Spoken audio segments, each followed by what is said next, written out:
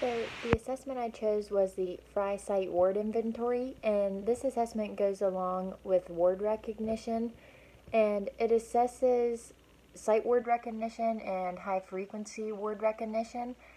So a sight word is any word that a reader can recognize and pronounce on sight, so they don't have to decode any words, they just automatically know them when they see them.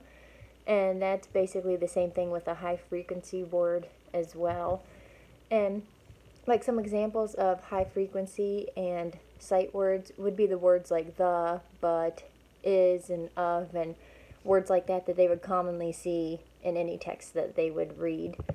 So the Fry Sight Inventory, that assessment it's 300 words, but it's split up into 100 words at a time. So there's blanks beside each word, and you would have a kid say them to you out loud. And when you're assessing them, if they take more than a second, then you would have to write a D beside the word, which would stand for decoding, because it would take them a little longer to sound out the word and figure out what it is, because they should be recognizing the words in under 1 second.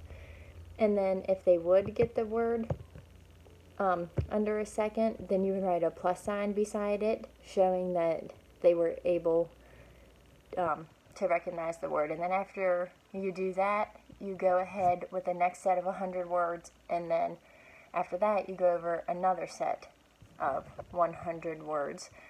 And then for the ones that they don't get right, or they needed a little time decoding, that just gives you results showing you that they need some extra help with those words, so you'll know what to go over and what to teach more of for them.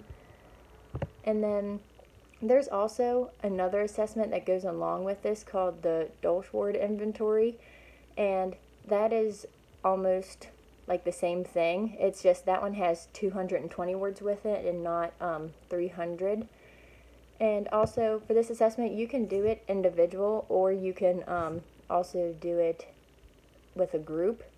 So if you're doing it with a group, you would give them, so they would have a word, or they would have a list of words, and you would say, for example, circle the word book, and then they would have 4 words that they would have to choose from, and they would have to circle the correct word.